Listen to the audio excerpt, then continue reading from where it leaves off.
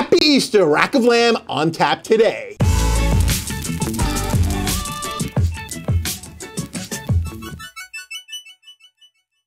Welcome back to another week of the FOGO Life. I'm your host, Captain Ron, and what I want to do today is something extra special, not just your regular rack of lamb. What we're going to do today is we're going to do a Parmesan herb crusted rack of lamb. We're going to sear it first on one side. We're going to set it up for two-zone cooking, meaning indirect on one side, direct flames on the other. So, sort of. Anyway, you'll see what we're going to do.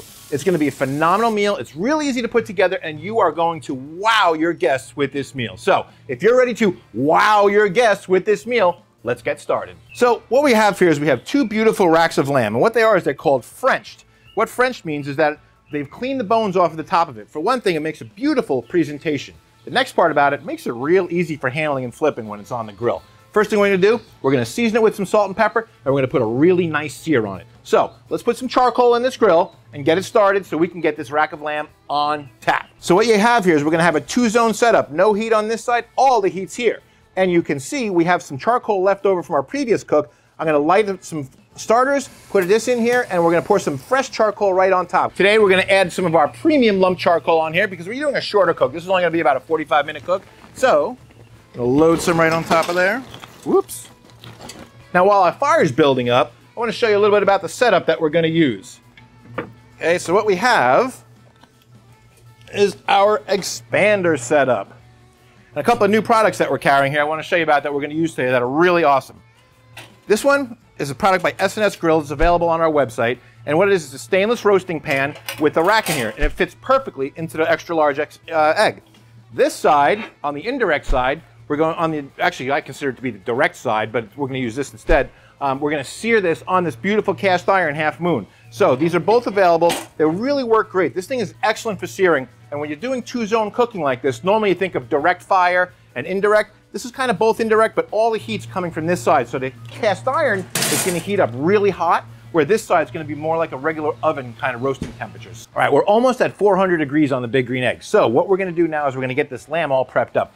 The first thing we're going to do is we're going to just coat a little bit of oil, some salt and pepper. That's it, salt, pepper, and we're going to sear it on that cast iron. What that does is it locks in all the flavor, locks in all those juices, and it caramelizes. It's called the Maillard effect. Caramelizes that outside and gives it a nice little brown touch. It's going to add a lot of flavor in the end. So we're going to do some oil, salt, and pepper, and that's it. Okay, so we're at 400 degrees, so we're going to put a little coat of sunflower oil on here. And we are going to sear this lamb. So here we go.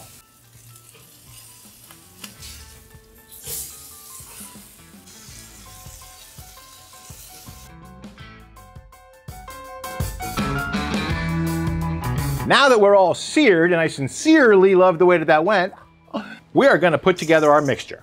We're going to start with 1 cup of pre-shedded Parmesan cheese, 1 cup panko breadcrumbs, 3 tablespoons of this beautiful fresh chopped rosemary, 3 tablespoons of fresh chopped parsley, 3 teaspoons of chopped fresh thyme, 2 tablespoons chopped fresh basil. We're going to add 4 cloves of minced garlic, a little bit of olive oil, and some salt and pepper. All right, we've got our beautiful mixture all made up, nice and supposed to be like a paste almost consistency, so it'll stay together like that, so it's nice and oily. So next thing we do, coat our beautiful lamb racks here with this beautiful cheesy mixture.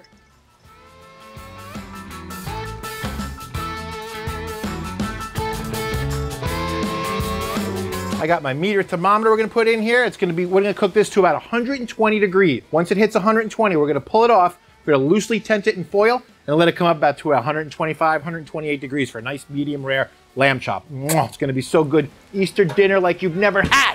It's getting there that time. The Easter bunny has arrived and dinner is ready.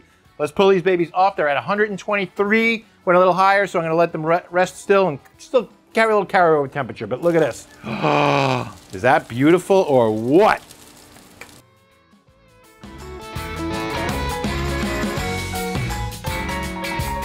The last step we're going to do before we carve these beauties, we're going to loosely tent them with foil, let them have a little bit of carryover cooking. So we get up to about 125, 128, something like that. So we'll do that. We'll come back, we'll carve them, and then we feast.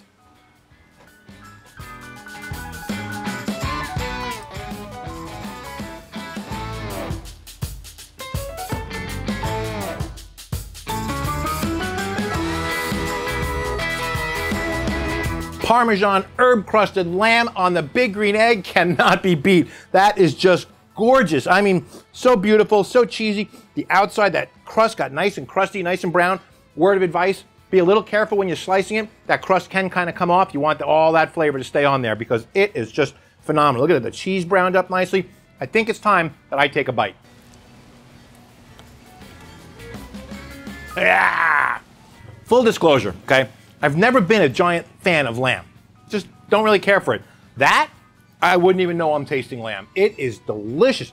You know that gamey flavor that kind of lamb can have? Well, what we did is we seared that fat really, really well. When you get that funky taste with lamb, it's usually because of the fat. That's why when you see a lamb chop cooked the way it is, they carve off the fat. This took care of that. Seared that fat beautifully. Folks, this is an Easter recipe that won't disappoint, I promise you. So, thanks so much for tuning in. I really hope that you enjoyed this. I hope you enjoyed it as much as I do eating it because it's fantastic. While I got you, if you like what you saw here today, subscribe, give us a thumbs up right down there. You see the thumb? Go ahead, just hit it right now. Good job. Anyway, thanks so much. Remember to subscribe, and I'll see you soon. Remember to get out and grill. Have a happy, happy Easter, and I'll see you next time on the FOGO Life.